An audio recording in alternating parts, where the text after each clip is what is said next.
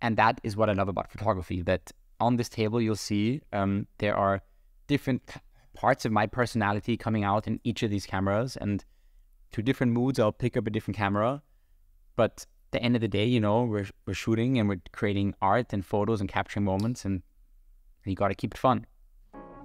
Today I'm in Vienna, talking to not only a dear friend, a restaurateur, a marketing genius, and a fantastic photographer, and probably the most flamboyant person you will ever meet. His name is Nuriel Molcho, and today we're talking cameras.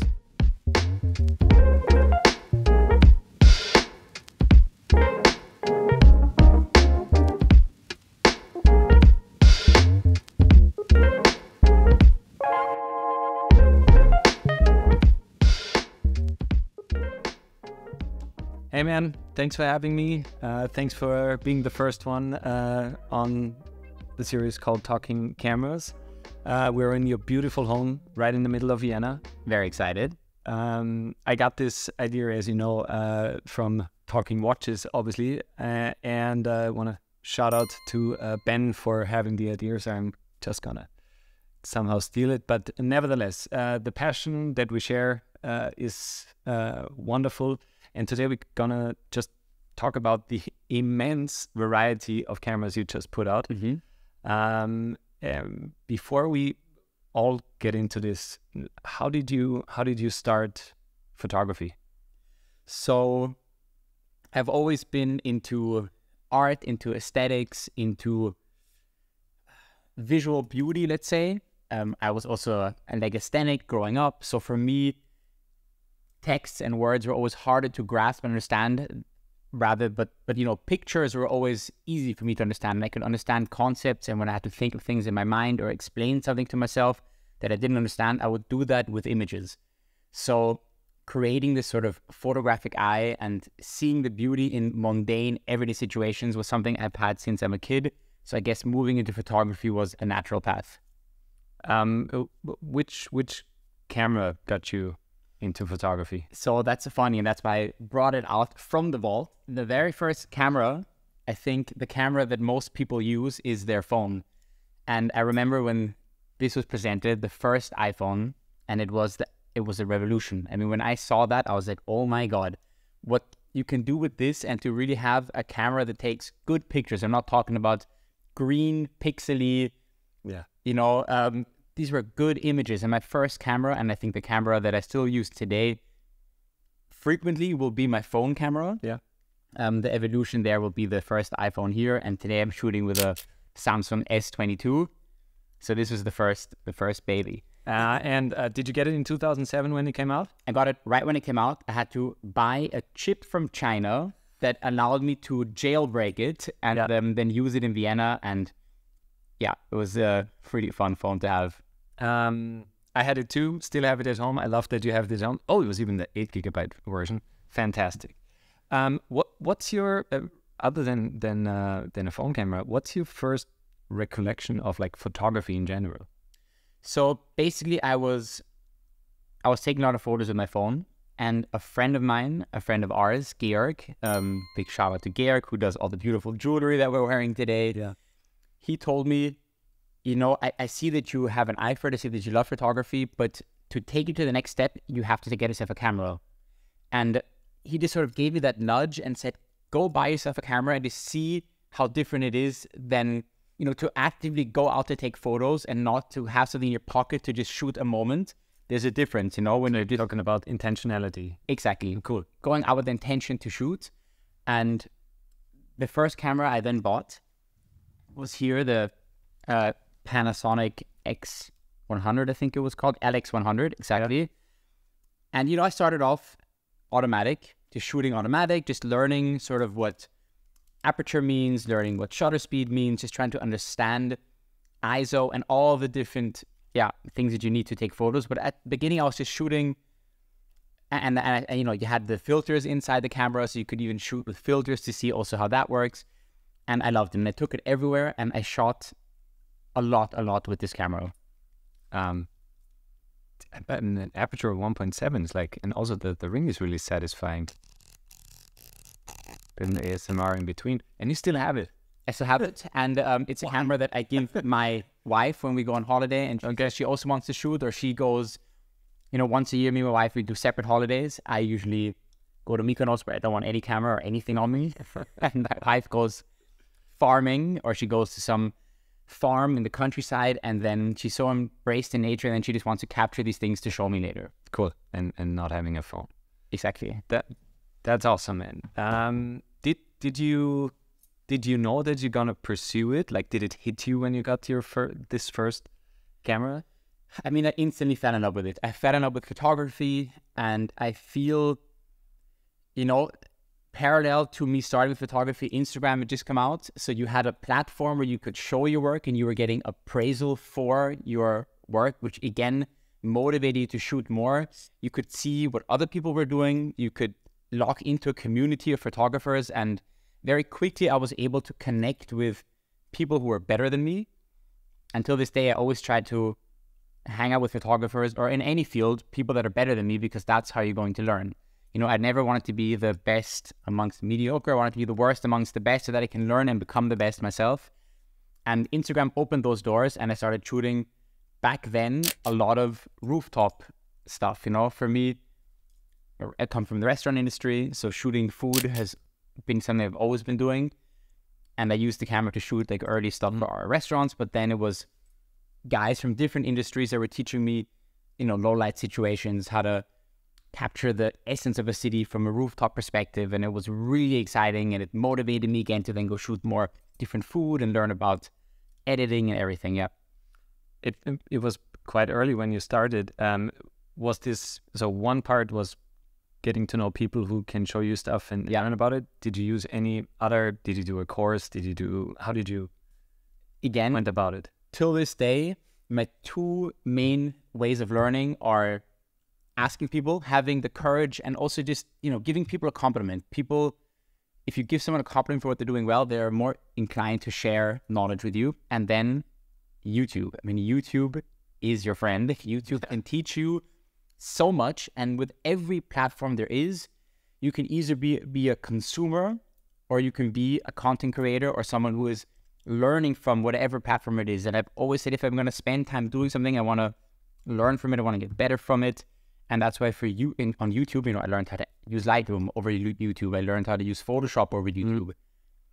And yeah, did any one of your family members, was anyone into photography?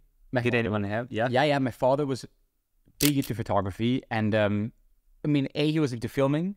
You know, he's an artist, he's a mime, and he was always on tour, so he wanted to capture his travels. But then also when we kids came to the world, he would be filming us all the time, and he would also take a lot of photos, analog, of course, back then.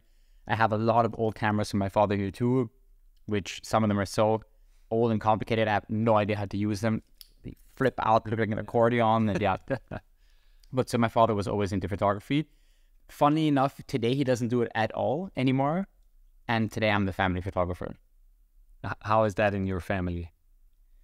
that I'm the photographer? Or, I mean... Is that stressful?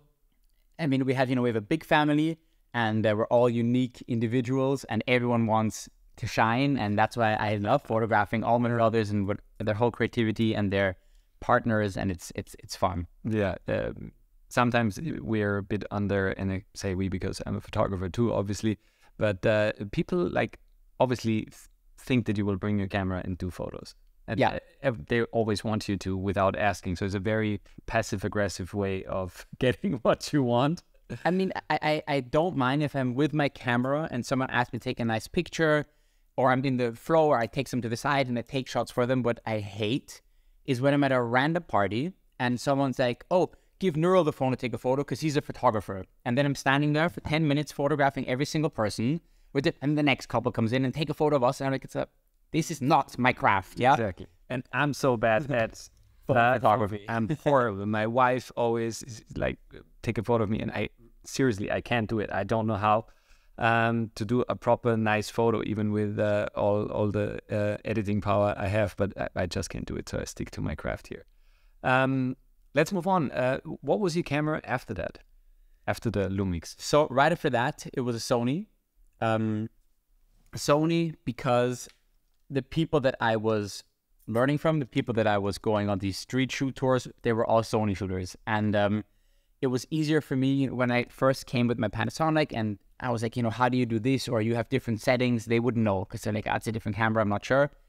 But they all had Sony. So I'm okay, I need to save up, and I need to get myself one of these Sony cameras. And to this day is something that I also do a lot.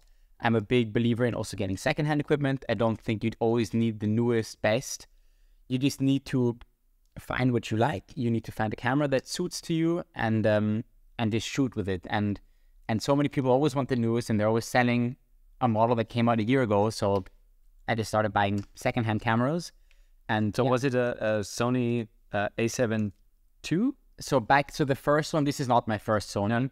It was the A7 II, I believe. Yeah. Now this is the A7R. No, this is the A7R3. Yeah. Exactly. Very complicated. It is. And this is basically my work camera. So I will shoot all the cookbooks that we've done for the restaurants. I've shot with the Sony. I do most of the Instagram photos on all our pages with the Sony. It's a work baby. It is, the dynamic range. You're never shooting off the continuous eye focus, everything. Like your shots will be just good. I love it. It's a work beast. And when I want to switch off and just do my work, this is what I take. Which lens is on there? I have an 85 1.4 on this. One of my favorite focal length. Master, yeah. Yeah, it's a G Master.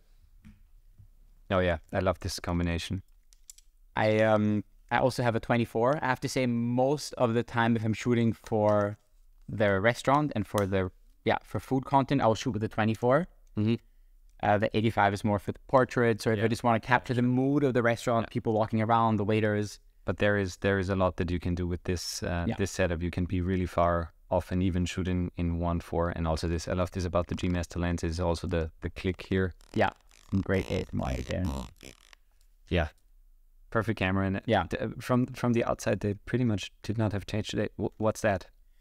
This basically, because we're shooting a lot also in the middle of the day and daytime, and it just allows me to really focus in, and it blocks out all the light around me, and I can just really zone in, and I love it.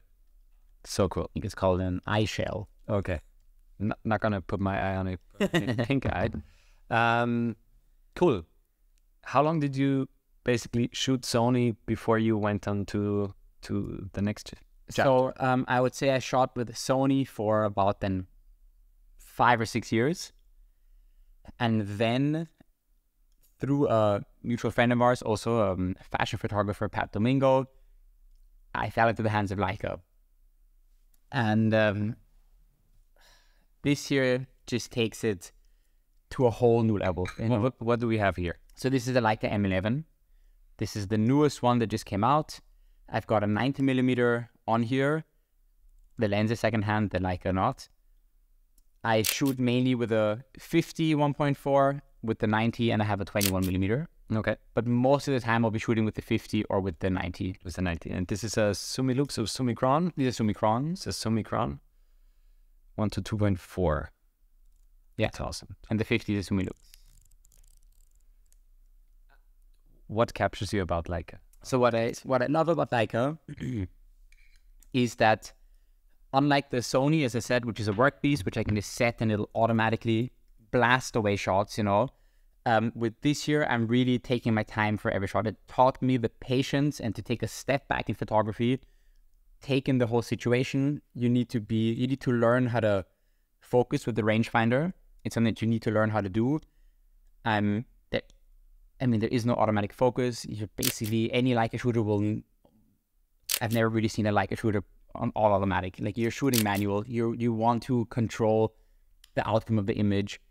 It's slick. It's a lot lighter. And this is also something we always laugh about. When we were walking around with the Sony, we used to look like turtles with our massive backpacks with 18 lenses. I take this here, I strap it around. I can spend the whole day in town and I will barely feel it. And when I want to shoot, I shoot. And when I travel, this is the camera I'm taking with me. So you basically leave the Sony at home and you basically fully converted to Leica now, except of the professional stuff you do, obviously, and you're actually one of the few Leica ambassadors in Austria. Yes. extremely happy to be in the Leica family and to have the privilege to test these new cameras and to really work with them and to host workshops and teach other people who want to get into like street photography. And no, it's an incredible camera. How does this camera help you to be a better photographer? Again, you have to be a good photographer to even shoot with Leica, because you need to understand how everything works. You need to be quick with your focusing. You need to anticipate situations, because I can't just, I'm not going to fire away. I'm going to see what is happening, especially when it comes to street. I see an interesting person. I'm going to run ahead of them to anticipate them walking. I'm going to check my focus, check all my aperture, everything is done, and then take that perfect shot. And so basically, it's doing it.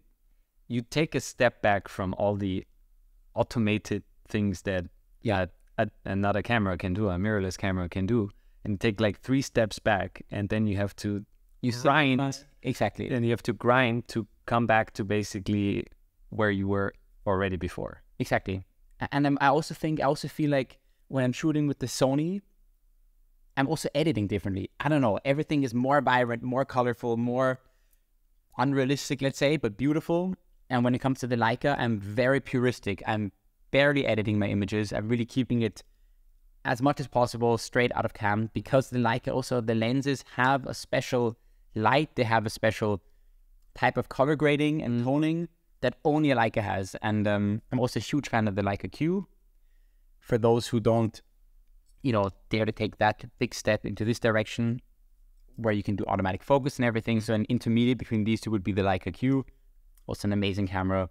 But again, for me, I didn't want the in-between. I wanted to go full weight. Is this your first M? No, I had the M10P before it in chrome. Also a beautiful look. And what actually made me change to the black one in this case was that, as you know me, I used to have very long curly hair, and you'd walk around with my hat and my big hair and then this very vintage looking camera, and everyone would look at me. And it would be very hard to shoot street inconspicuously, because everyone would look. And the second I would have that camera in my hand, people's eyes would follow and they would notice that I'm shooting them. Yeah. Now, with the shorter hair, with the black camera, I'm sort of holding it. It's a lot more inconspicuous, and I've been able to get way closer to people and shoot way more intimate situations. And that's why I think in the future I will stick to a black Leica. And it's also lighter than the chrome version. It is lighter than the chrome version, and again, that makes a difference. If you're carrying a camera around all day, and I try to take a camera with me almost every single day, that makes a difference. Yeah, I love that you put the red shutter button on there. It fits really nicely, and also this. I think this is for the Leica. The thumb grip is essential for me, because it's such a sleek design, and when you're carrying it around the whole day, it otherwise it gets a bit. I always get a bit nervous to drop it. This, and also, Leica shooters in history were horizontal shooters. This is how we were shooting, and today we're living in a very vertical world when it comes to photos. And I mean, this makes a difference, You're holding it like this here. It takes a bit of weight off, and love it. Although I do have to say, my next grail would be like a black paint, which again will go a little heavier, but I'm someone that likes to use my cameras a lot. Yeah. So I like patina. Yeah. And the Leica black paints, for those that don't know, they're completely out of brass below, and then they get painted in black. So over time, the brass will come through, and it'll look like it'll have this beautifully aged patina. Whereas here, I'll just have a few scratches on it, which hurt me more. That's why I think my grail camera will be a Leica M11 black paint. How much are there? Do you know? No, it hasn't been released yet. It hasn't been released. When the black paints come out, they're usually limited to 1,000 pieces, and they are extremely hard to get. How much more expensive are they? Do you know? In auction, so old black paints will sell for anywhere upwards of 30,000, and the extremely old rare ones from famous photographers will go into the millions. Yeah, there was just a Leica auction with what? Do you remember in LA? And I don't know, but it was, I think it's something crazy now, but I think it was something like 10 million. That probably could be right. We'll have a look at it. But exactly. Those really famous ones are all black paint. I follow Jason Momoa. Yes. And Jason Momoa is the guy who plays Aquaman. I think he's not the best role to put it up because I don't particularly like the movie, but he's a fantastic person, very outgoing, and he's a fanatic when it comes to photography and videography. Yeah. And I would love to have him on the show. He has a brass version of a red camera. Yes. Of the Komodo. Yeah. So they gave that to him, and I think he has all the brass versions, but it's just brass. They're not even painted. The brass versions of the M10P and the Q2. I don't know if there's any such thing. I will also just put photos on. And he's buying at auction. He's also buying old brass. He loves that look, and it is beautiful. And what I love about Leica, and I don't own one, but I tried a couple of them, is that they're just a piece of. It's not only a camera; it's a piece of design, or you can call it art, that you have with you, that ages with you, that is just beautiful to look at and also take care about it. It's not just another piece of equipment. It's like, okay, there's the new Sony that comes out. No offense to any camera, but there's the new updated version. Let's just toss that on the side. Yeah. And you'll probably, if you don't need the money to buy a new Leica, you'll probably keep it and grow your collection and also pass it on like your dad did to you. And quite a while ago, we still have a couple of things right there, and I'm really excited. So sometime ago, you fell deeply into another photography hole, which is analog photography. Exactly. How did that come about? Again, like the move from Sony to Leica, the move from taking another step back and really going into the essence of photography, and that is analog photography, where you cannot see the picture until it's developed. You're shooting even slower. I mean, I often find myself just, I hold the camera and I see the moment, and I will not press the shutter unless it's perfect. I got 36, maybe 37 shots in my film, and every single one is valuable, and you want to have every single shot be a banger, be a shot that you can use, print, show. I mean, the difference I would say amazingly is when I'm shooting Sony and I'm on a job, I'll end the day with like 1,000 shots. Easy, could happen. With the Leica, I'll be maybe on maximum 100, but I'll be under 100 shots for sure. Mm-hmm. And when I'm with my analog camera, it'll be a maximum of 36. I'll never shoot 2 rolls ever, and in a day. Way too expensive. I also won't shoot 1 roll in a day. It'll follow me for a trip with me. Mm-hmm. And then the whole process of getting it developed, seeing the pictures, it's amazing. And I got this to my 36th birthday, and it's a Contax T2. It's probably the most expensive camera that is on the table now. No, not kidding. But the Contax T2, I don't know how many of you are into analog photography. I think this had a price increase of the past 4 years. Yeah. Like it not only quadrupled, but it's like 10 times. I think if you want to buy a Contax T2 today, if you find a good one, you're looking at 2,500 euros. Yes, and I also got super lucky with this one. I got a black one. Because it's a black one, and the black ones are the rarest. And this was, I was lucky. I found it over like Willhaben, over a platform, and it was a big camera collector who just wanted to sell it just pre-hype. Yeah, I think probably bought it 3 years ago. Yeah, I paid 800 euros for it. And what I wanted with this year, the reason I took the Contax is I wanted a good lens. It has the Zeiss lens, 2.8 aperture, and I wanted something to switch off, to take me away from the Leica, away from having to manually focus and think of the situation, but literally point and shoot. You just not thinking of anything. I'm setting it on automatic, and I'm just walking around and shooting and capturing in that second the moment, or taking the time to frame. But I want to focus on the moment and not my settings, if that makes sense. Yeah, 100%. What type of focal length is it? Do you know? It's a 35 millimeter. A 35. Is it 35 or is it something weird like 28 millimeters? We'll also look at that. But yeah. I was looking into Contax for a while, but I think it's either 28 or 35, one of the two, yeah. But beautiful camera, also probably goes together great when you take Exactly. The Leica, So yeah. now on holidays, I'll either take the Leica and the Contax, and a lot of the time I'll just take the Contax and just put it in my pocket. And just see some of my favorite shots have been done with the Contax. Yeah. that's awesome. What else do we have? So then in the very front is a camera I haven't shot with yet, but also if we're talking about history and family, it's a Polaroid camera of my wife's grandmother, who is Original. it's an original Polaroid from the Hollywood's, golden era, I guess, when they were just coming out. But she was shooting with it. She was born in the 30s, and This is beautiful. this is an original old school Polaroid camera. Do you know how old it is? I don't know how old it is, But take a guess. Take a guess. I guess it's probably from the, I don't even know when Polaroid came out, but I would say probably from like the 60s or something. We'll have a look at 70s. This is beautiful. That's fantastic. I've never shot with it. I need to shoot with it. Actually, I did shoot with it once, and I had a second. It came with a second one of these. Yep. And instantly one of the lights broke. Yeah, exactly. It's if I'm not incorrect, it's a flash cube, and it still says General Electric Flash Bar number 2, and there are 1, 2, 3, 4, 5 flash cubes. So with every shot that you take, one of those. One of them does actually burst. So yes. This is so scared that I took one shot and it burst. I'm like, oh my god, I'm gonna put it right back down. No. This is supposed to be. That's why there are 5 on there.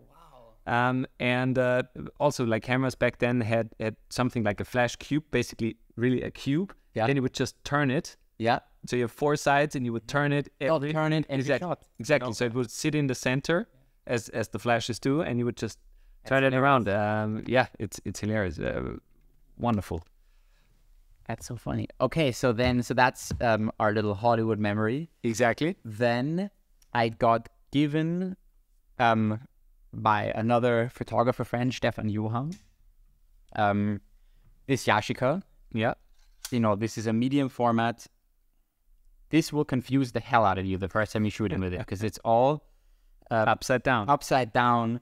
It's not upside down. It's flipped. It's flipped. Exactly. It's Spielverkehrt. You have a little thing here to do your focus. Look, I got it fixed now. I have a film in here. I've shot one roll of film with it, where because I just didn't know how to use it properly. Yep. You have 12 shots in the 120 format, and I think 2 shots came out, and the rest I don't even know what I was shooting.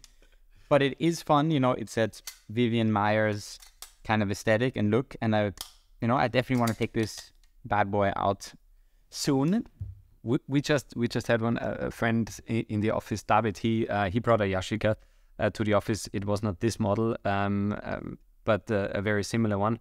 And he gave it to me. He's like, hey, I have this. Let's try to figure it out. And he told me only one thing. It's basically there are 2 lenses on here, and one lens is to focus, and the other one actually is to shoot.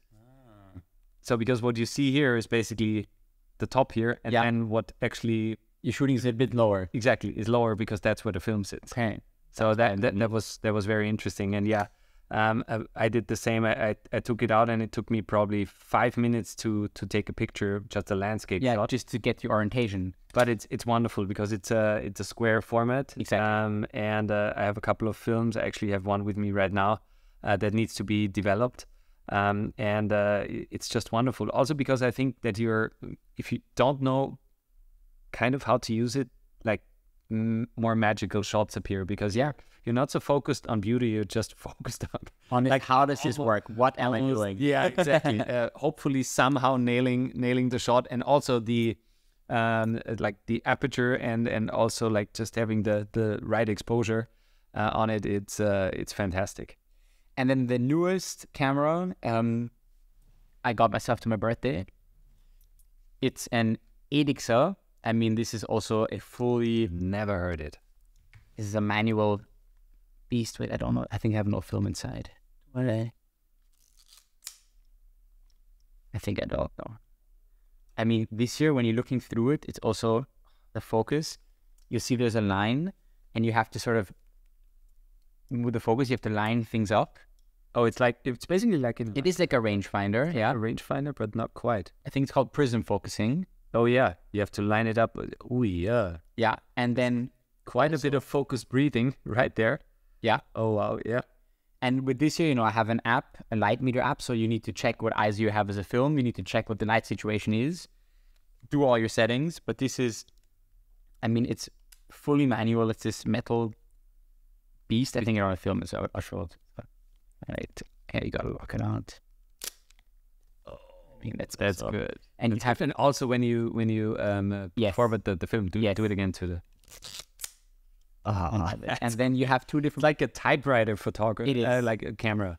And again, this will be the contra to the Contax, where I'm shooting, without thinking and just all automatic. Here, I really got to know my settings. A second a cloud comes in, the lighting already changes. You have to really be quick. What you can do beautifully with this is double exposure. Oh, okay. You can just shoot twice over one film. And the films that I've developed with this here and the shots that I've gotten, I took it to Napoli. Amazing. The colors, the grain, it's so beautiful. And it comes with two different viewfinders. Okay. So you have this viewfinder, and then you have a top viewfinder as well, which is absolutely beautiful. What focal length is it? 35 again. It came 2.8. It came with a 50 and a 35. No, that's awesome. How much did you pay? I've paid 400 euros, but this was if we're talking watch, this is full box and papers. It came with everything, the original manual, all the little boxes, and that this is from like the 60s, and it's in perfect condition.